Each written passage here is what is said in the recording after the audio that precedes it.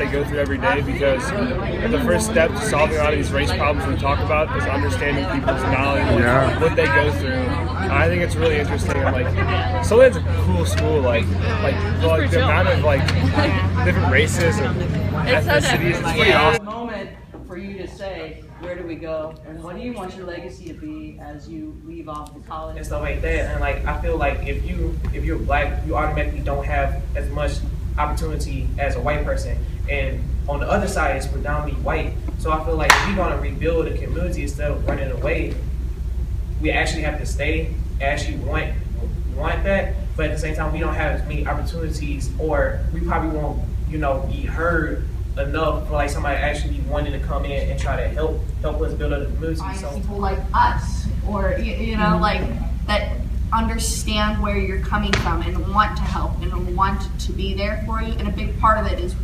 wanting to make a difference. Like a couple more conversations and a couple more like getting deeper into stuff, because there's still like a little bit of like blur and like misconceptions and stuff happening. So I think that like that would be like our first step. So far today, I really like Soldan.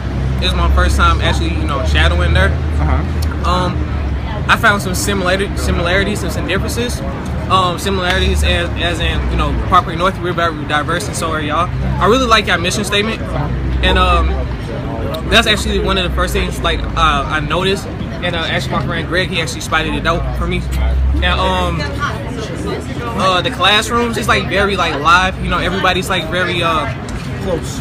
Yeah, close, and it's like real friendly and stuff like that. Everybody knows each other. And that was good. The lunch, I love their lunch. I love the lunch. That's good. What did you have?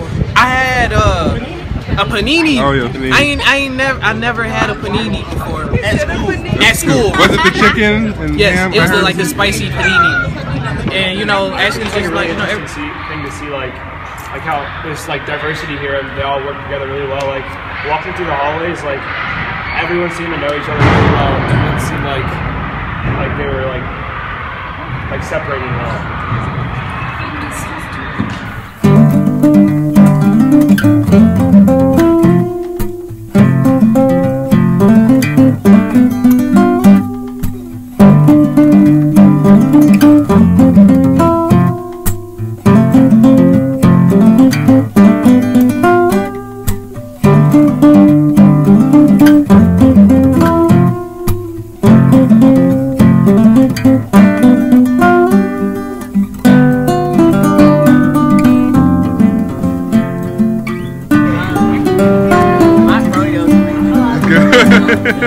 Yeah, we appreciate it. Yeah, I know, froyo, right? Froyo, thank you. So what's been your favorite part of the day besides the froyo and lunch?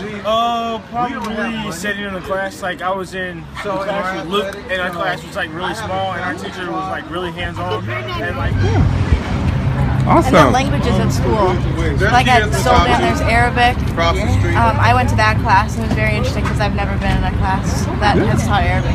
Oh yeah, I saw the mission statement of Soldan when I first walked in, and what really struck my eye was the fact that it mentioned unity among diversity and just unity in the school, and Leadership. yeah, leadership basically. And I feel like those are very key factors in positivity in any society or community, even within the school community. So that's something that I really like and that I enjoy seeing inside of Soldan High School.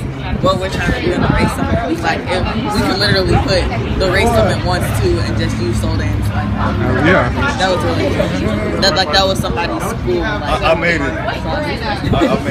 Did you really? Prom king made it.